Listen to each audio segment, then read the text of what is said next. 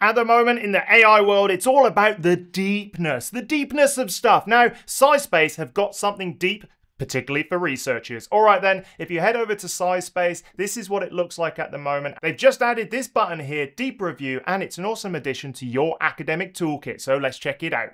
Now, they've got some big claims, these SciSpace people. They're saying that on a benchmark study, SciSpace is 10 times better. Let's have a look to see what they mean. Essentially, what they mean is that ChatGPT looks at the world when you're asking it to do deep research. Here, they're doing a deep review, and they're asking it to only look in academic sources. Now, that means it's more suitable for people like me, people like you, academics. So here we can see that in a comparative study, now, first of all, SciSpace, label your axes, mate. C- for this one, but essentially what this one is telling you is that SciSpace finds more relevant papers. So if it asks to look at the top 5, top 10 and top 20 papers, OpenAI Deep Research only finds sort of like 2 to, 3 papers, whereas SciSpace Deep Review finds up to 8 in the top 20 research. I think that's what it is.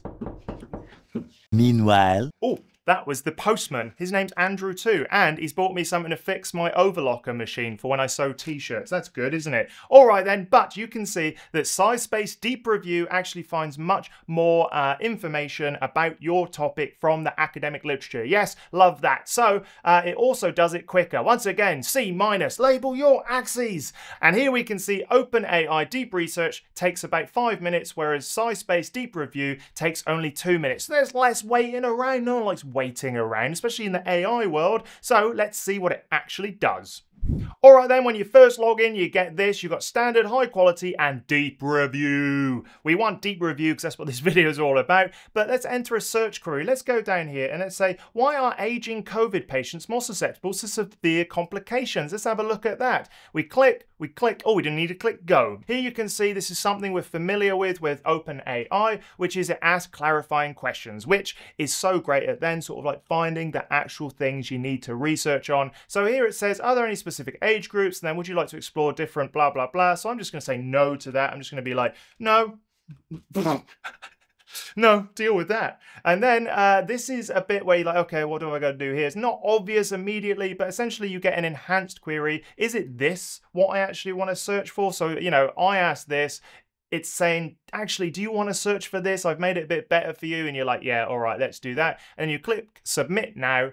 And it goes away and it does all the stuff for you. So you can see here that it goes stepwise through everything. We've got executing multiple relevant queries, then finding relevant papers, and you can sit here and watch it think if you want, or you can just go to the tea room and have a gossip about that person that smells in your office, or you can actually just, you know, skip all that and go to one that I've done for you previously. So this is something I've been worried about recently as an aging gentleman nearing 40, is what are the physiological and psychological benefits of different sex positions for couples? I don't know. You tell me, SciSpace. So here you can see this is the research steps. If you click here, you get all of the stuff that it thought, that it found, that it did. You can see you can expand things. It found 68 top papers, show more. These are all of the 68 papers that it found. But here's the sort of like interesting bit. If we collapse this, it found 1,750 papers, but it found 68 papers relevant to your query. And it's easy then to grab those papers, plonk them in your research manager. I'll show you how to do that in a minute. And then you've got a basis for your research. Absolutely love that. Something that would have taken you hours, if not days, if not weeks, if you were prone to procrastination.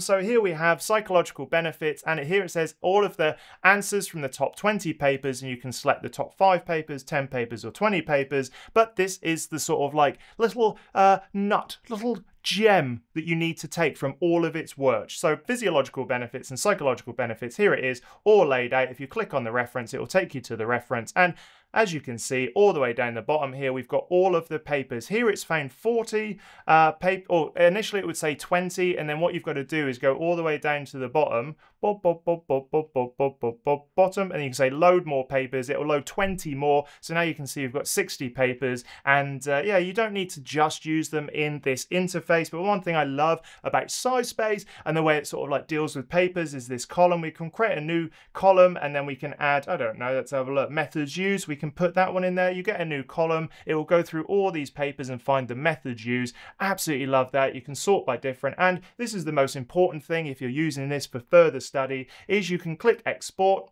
and then you can go to any of these sort of like files and send it across to CSV, Excel, BibTeX, XML, and RIS. So pretty much into any resource manager or reference manager that you're using. Oh, I need to swallow then.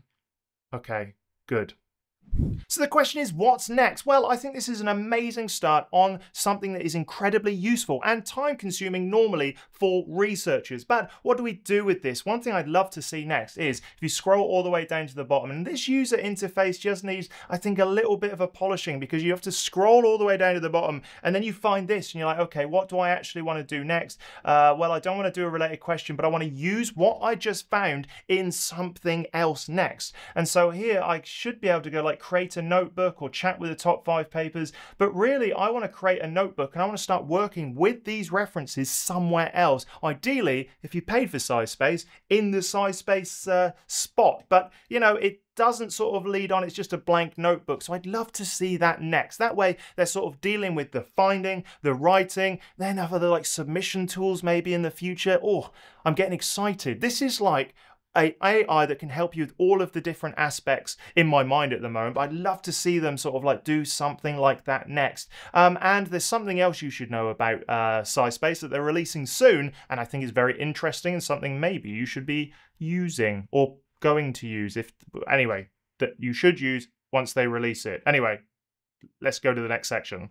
One thing I think you should consider signing up for is this waitlist, which is SciSpace Browser Control. Our new agentic AI browses scientific repositories to find the research papers you need. Okay, so this is about using your browser to find all of the different things across many different repositories using AI. I think it's going to be a super powerful tool, but sign up for the waitlist because when it's released, you'll be first to get notified and use it. They can't apparently sort of like send it out at the moment because there's so many weird rules across different publishers about using AI to scrape their content and then find stuff. So apparently once that all gets solved, this will go live, and I've looked at the video and I think it's going to be very cool. But sign up for this waitlist and you'll be first to know, and give it a trial run. I'd love to know what you think.